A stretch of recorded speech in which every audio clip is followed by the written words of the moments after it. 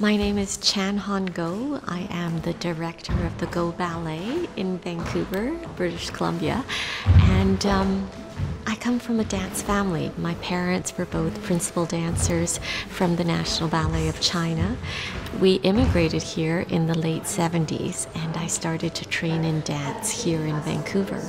I was immersed in the Canadian culture, living in a neighborhood where I was the only Chinese girl in my grade 2 class. And I felt very separate, very alone, and felt very behind.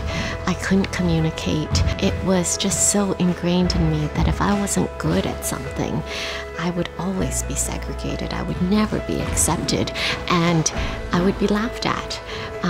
So that was my motivation at first, and I think through dance I was able to express something that words just couldn't.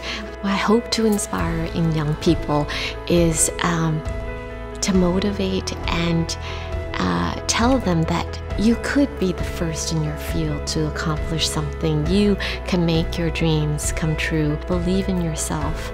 Make it happen. Don't let other people tell you you can't, and give it your best shot. I'm Hon Goh, Prima Ballerina and director of the Goh Ballet in Vancouver, BC. Join us on September 10th and share your life for Canada in a day. 大家好，我是舞蹈家吴振宏，在温哥华。欢迎您们在9月10日，用你们自己的语言，把你们自己的故事贡献给一天在加拿大。